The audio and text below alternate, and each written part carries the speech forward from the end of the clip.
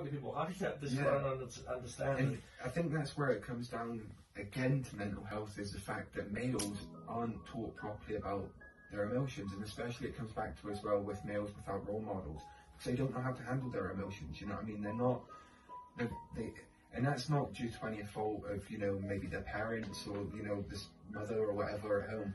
It's due to the fact that obviously they don't have that male role model. I myself, I grew up without a dad, you know what I mean? So I do understand the struggle, you know what I mean? Like, I have questions myself, you know what I mean? And I will have for the rest of my life. And it's little things like that that, you know, I can empathise with, and I do understand why kids feel the way they do. Because if you don't have that male role model, you have to find them questions out for yourself, you know what I mean? You can't ask anyone them questions, you know what I mean? You need to figure out your own way of being a man and trying to learn your own way through life and learn how to be the man that you're going to be.